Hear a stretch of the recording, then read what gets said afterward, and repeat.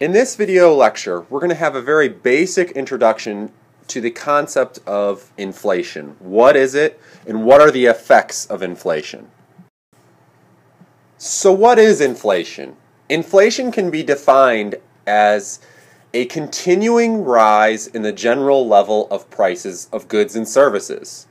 The purchasing power of the monetary unit, such as the dollar in the United States, declines when inflation is present. Inflation means the level of prices is going up.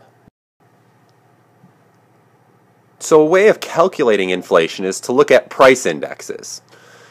The way you can calculate inflation with a price index is this simple equation shown on the screen. What you do is you take this year's price index, subtract from it last year's price index, and divide that by last year's price index. Once you get the answer to that, you multiply by 100 and you have a percentage of inflation rate. This is essentially a rate of change calculation. How much have the prices changed this year when compared to last year?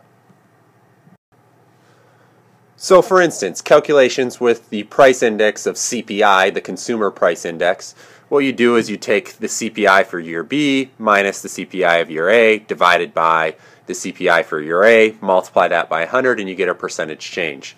So for example, if we have the CPI in year 5 as something like 112 and the CPI in year 4 is something like 104, you can simply go through and do the math of 112 minus the 104, the original year's CPI, divide that by the original year's CPI of 104, and multiply that by 100.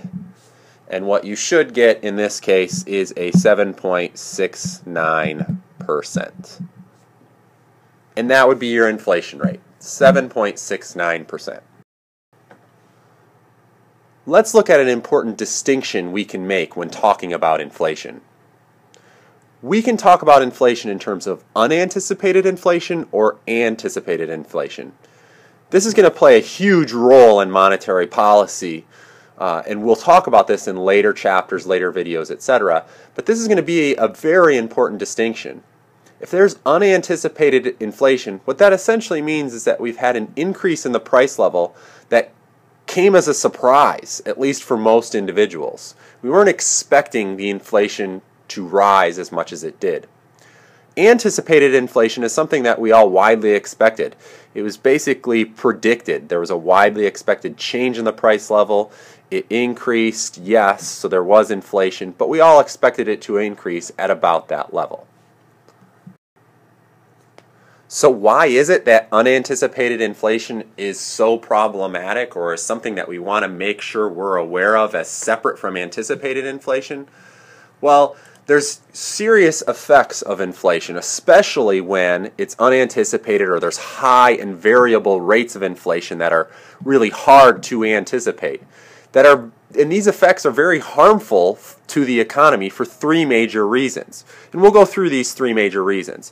But to summarize them, they're basically price distortions, substitutions towards protection and away from production, and investment drops from greater risk and uncertainty due to these high and variable rates of inflation. The first harmful effect of high and variable rates of inflation is the idea of price distortions. Now, this is a major concern for many different reasons, and we'll try and just briefly recap some of these. But the whole idea of the economy working very well in terms of spontaneous order and the invisible hand is that prices play this role as a signal, and we allocate our resources in reaction to that signal. Well, if this signal is being greatly distorted, our resources might not get allocated correctly. If we have this distortion of the entire price structure, we have some serious problems in terms of the efficiency of any economy. Now, one thing to keep in mind is this idea of Cantillon effects. This idea is basically saying that we often talk about inflation as just happening to an economy. We give examples or say things like, well, let's imagine that we doubled the money supply. And then we act as though every individual now has twice as many dollar bills in their hand, or their $1 bills got turned into $2 bills. But the reality is that money doesn't pump through the economy this way. Money enters the economy in very specific patterns. It's not as though a helicopter just goes out over the United States and drops an equal amount of money to everyone. There is no just multiplier to the money that you already have. Money does not come down from the heavens equally to all. It gets filtered through certain institutions. So we don't have this helicopter money phenomenon. Instead, we have Cantillon effects, where the money enters certain aspects or certain industries, and therefore there's distortions because those industries have now had a bunch of money pumped through their sector. So for example, if somehow we created more money supply and we were pumping money into the banks, and we also had other policies that were currently promoting banks to, say, lend out more money to those seeking to purchase a home, we may get some kind of distortion in the market for houses, where all of a sudden now there's a lot more money in the housing industries and people are getting money filtered through that mechanism. We can have these types of effects known as Cantillon effects, where we don't have this helicopter type money and there's distortions in the price structure because money enters in specific paths and not general to all. It's also important to keep in mind that the distortion of the whole price structure will only disappear after some time once the process of inflation has actually stopped. It's not as though this distortion just happens immediately and then once inflation has stopped, that distortion stops as well. It will take a little bit of time for these effects and distortions to go away. I'd like to bring up 2 points when talking about price distortions quickly with inflation by 2 of my favorite economists, one Milton Friedman and the other Ludwig von Mises. Now, Mises realized that inflation hurt some people at the expense of other people, similar to the idea of Cantillon effects. Those who were industrious and conscientious and responsible and who worked hard and saved up their money were actually the losers as inflation eroded away their savings.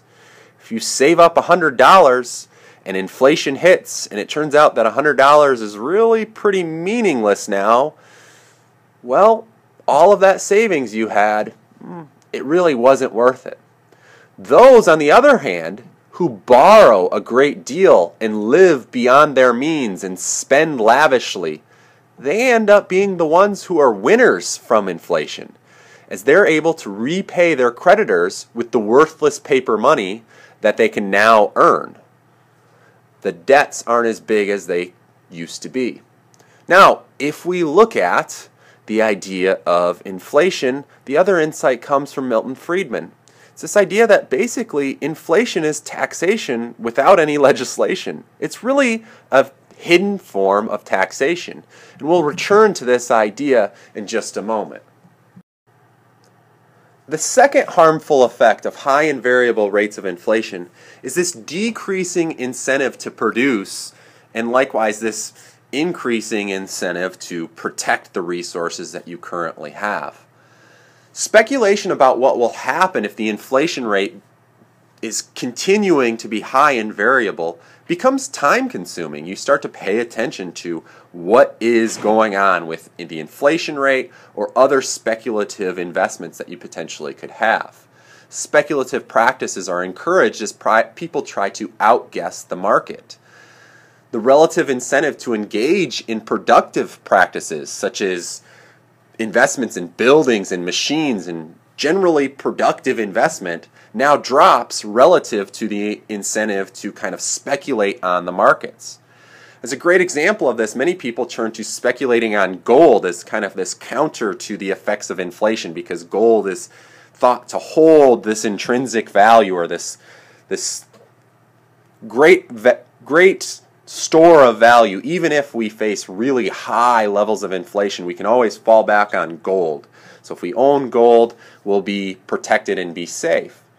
And while there may be some merits to some of these arguments, etc., the speculation that goes on once we have these high and variable rates of inflation towards gold becomes somewhat problematic. As an example, my father-in-law actually was a foot surgeon, and he's a very productive foot surgeon. We seem to value that quite highly. We pay him quite a bit of money, right?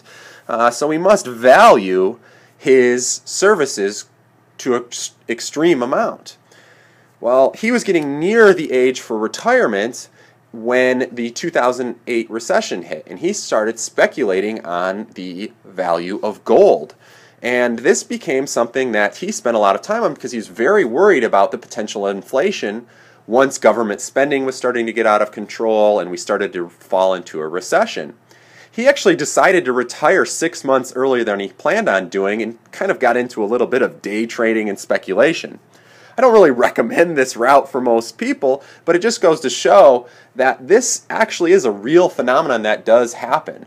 It might only be on the margins, but there is some margins where this happens, where speculative practices are encouraged and productive practices are discouraged. The third and final reason why inflation can be harmful, or high and variable rates of inflation can be harmful, is really that inflation, particularly unanticipated inflation, can have really harmful effects in terms of creating uncertainty about the future. Economic action always involves uncertainty about the future, but wild changes in inflation just leads to greater levels of uncertainty about the future. As a result, investment levels drop because there's greater risk and greater uncertainty, and we end up in a state where we have a lot of uncertainty and very little investment. This is very similar to a concept known as regime uncertainty. This was a concept developed by Robert Higgs that describes a pervasive lack of confidence among investors in their ability to foresee the extent to which future government actions will alter their property rights. If you really have no idea what's going to go on in terms of the regime at hand, in terms of the inflation rate or government spending or other actions that will affect your business or your investments or your property rights, you now have lost an incentive to engage in those activities. So due to this regime uncertainty, due to this uncertainty that investors have, there's greater risk, greater uncertainty, you make less investments. With less investments, the economy will not run or operate as smoothly. We won't have as high levels of growth. Now, what happens when we have really high levels of inflation? This is known as hyperinflation. Unlike regular inflation, where the process of rising prices is protracted and not generally noticeable, except by studying past market prices, hyperinflation is seen as this rapid and continuing increase in prices. It's this rapid and continuing increase in the supply of money, and this rapid and continuing increase in the cost of goods. Some define hyperinflation as an inflation rate of more than 50% a month. And this may seem wild and spectacular, but there have been a number of historical examples of hyperinflation.